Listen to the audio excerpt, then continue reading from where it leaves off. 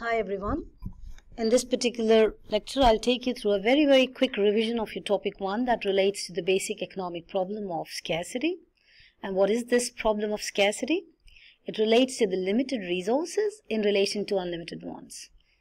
Needs are not unlimited, but the wants are essentially, because we keep desiring more and more, and that's what makes the wants unlimited. Necessities are like, your basic need of your food, clothing and shelter. But beyond that is all wants, and that's what makes the resources limited. And in economics, how are these resources classified? These resources are classified into 4 broad categories: land, capital, labor and enterprise. Land relates to all natural resources. Capital relates to all man-made resources for the purpose of production and exchange. Labor, any human effort, mental or physical, relating to the production and exchange. Again, for the purpose of production and exchange, it is all labor. Enterprise organizes, combines in all the resources, initiates the process of production, takes the risk. Thinking of these within your classroom setup, possibly you can think of the water and the air that you have is all land. The building that you're sitting in, the classroom, your smartboard to whiteboards to pens, everything is a part of capital in there because there is production process taking place in your classroom. Labor is your teacher, and enterprise is the school or the organization you're studying in. Yep. And what are the rewards for these resources, which are also called the factors of production? Rent for land, interest for capital, wages or salaries for labor, and enterprise gets the profit. Now, because these resources are limited as an individual or as an economy, end of the day, it leads us to the problem of choices, because you want to make the most efficient use of these resources to be able to satisfy maximum wants. And thus, the problem of choices, the very first question that comes is, what do I produce with the resources that I have? Every economy has the same question. How to produce relates to the process, and for whom to produce is relating to the distribution theory. So the problem of choices are what to produce, how to produce, and for whom to produce, which every nation decides on.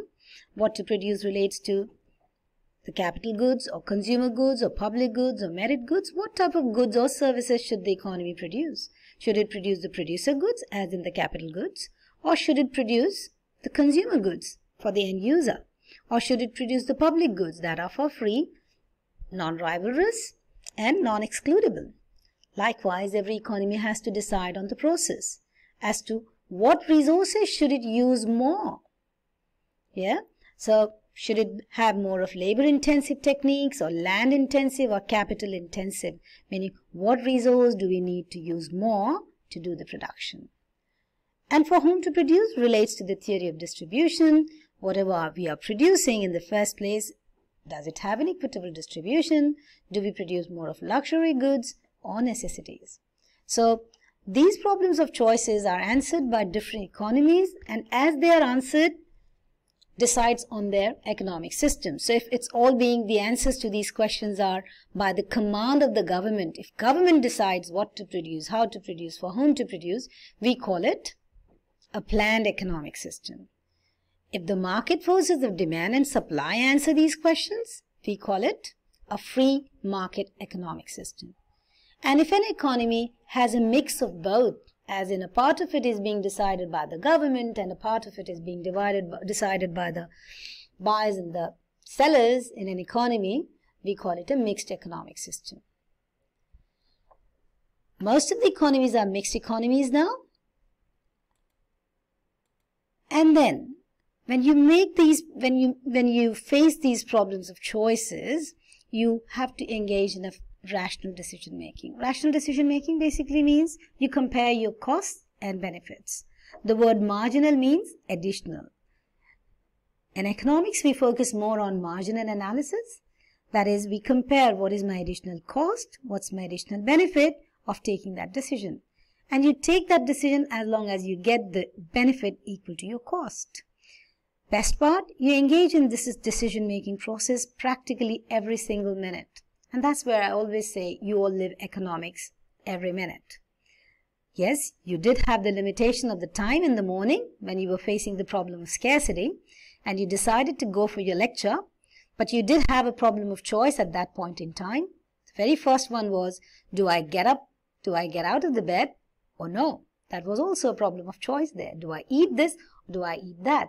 Do I, choose this dress or that? So this is all every time you're facing these problems of choices, and each time you face this problem of choice, you think prudently, you think rationally, and you make a decision.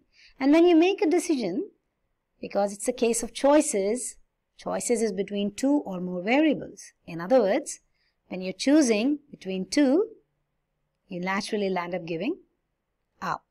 Give up. So if you choose to come to the lecture, or the very first one, let's take the example.